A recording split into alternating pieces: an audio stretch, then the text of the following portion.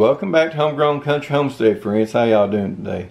Well, I just want to bring a short video and show you how my plants are doing and update you from last week. What I've done after the last video, I went out and I planted my squash plants before the rain came in.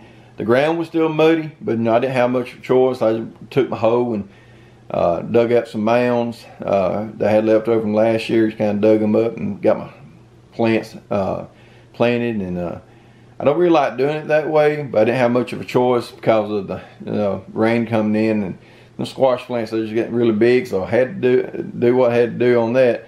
But I believe it'll be all right. And so I know this week I have plans of getting these cucumber plants set out.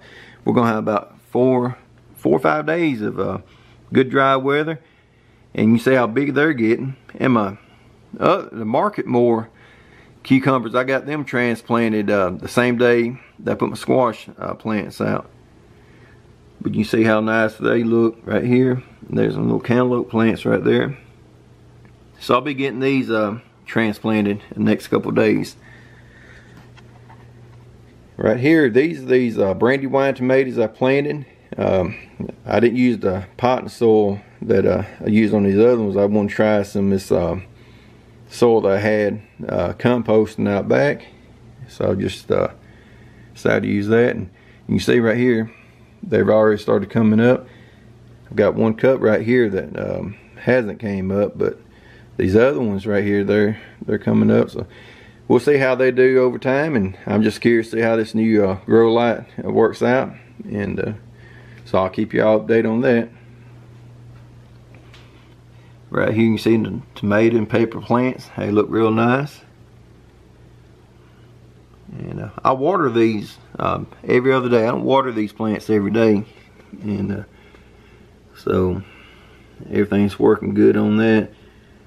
And you see my little bell pepper plants right there, got a nice color to them. It take a while for them to come on up real good, but they're doing good. And these different tomato plants over here, you can see they're got a nice color to them, growing real nice there. So I'm real happy with everything this year.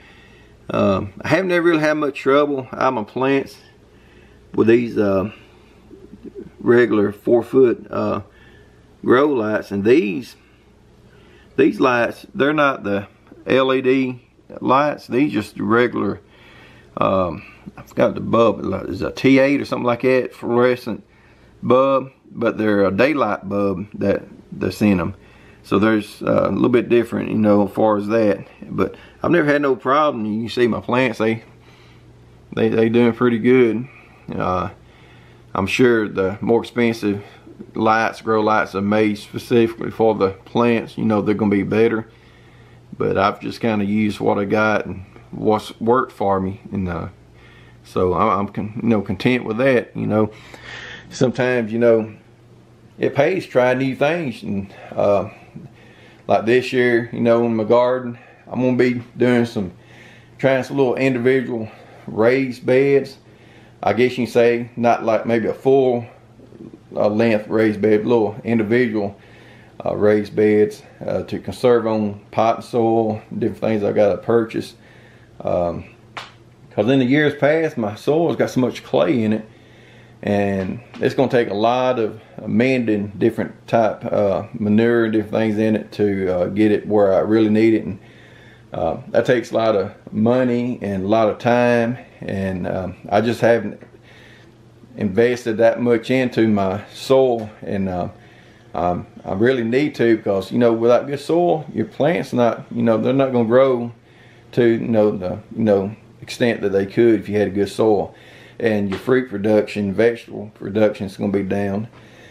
So I'm going to try that, and I'll bring y'all along to show you how what I'm doing, and hopefully everything works out good. I know in the past couple years my gardens, they do good for a while, I guess, and I know my last garden, it was like my corn and stuff, it just didn't do real good. And so this year, what I'm going to be doing is I'm just going to be downsizing some things and focus more on quality instead of the, I guess you say, the quantity, because I put a lot of work in the years past, and I don't know, the quantity and the quality has not been where it needed to be. So, you know, it's you got to find that right balance and find out what works for you.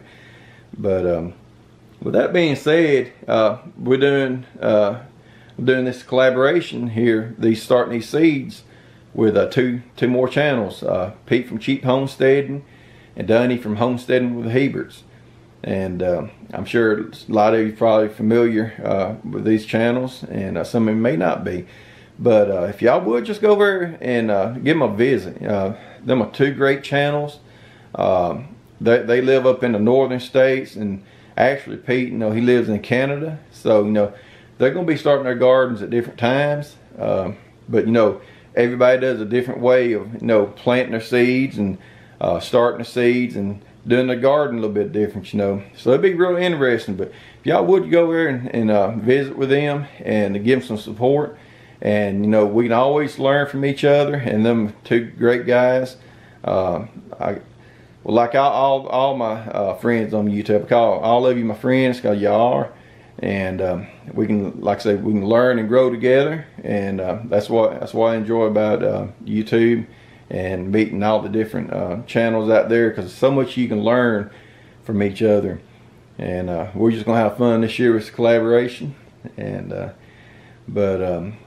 I guess I'll go ahead and cut this video short, because I gotta get in bed, y'all. I wound up doing this video late. I've been out there working in my shop, and so I kind of got behind on my. I tried, you know, get y'all video out every Friday if I can, and